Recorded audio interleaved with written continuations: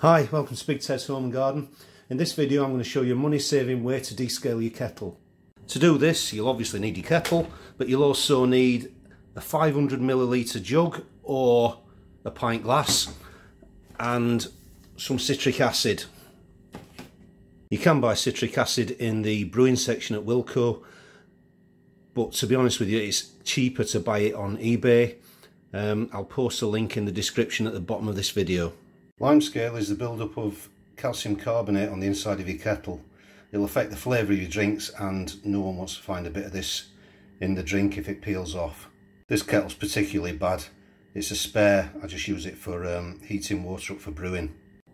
So to descale the kettle, the first thing we need to do is pour out 500ml or near enough to a pint of water. Add that to the kettle. Close the lid and boil it.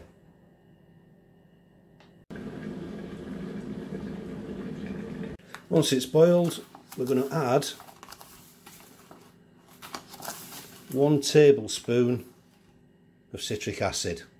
So the citric acid should react with the calcium carbonate to produce calcium citrate, which is then soluble in the water. It'll also produce a bit of water and some carbon dioxide. So let's just see what happens. Pour it in.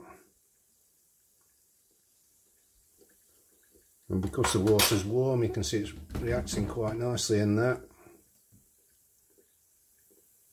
See it fizzing away. So I'm just going to give that a swirl.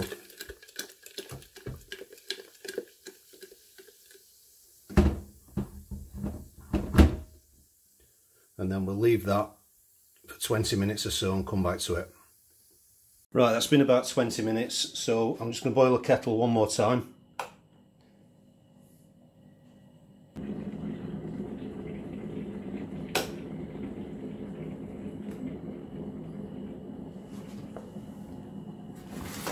And then I'm going to pour out the liquid into my jug.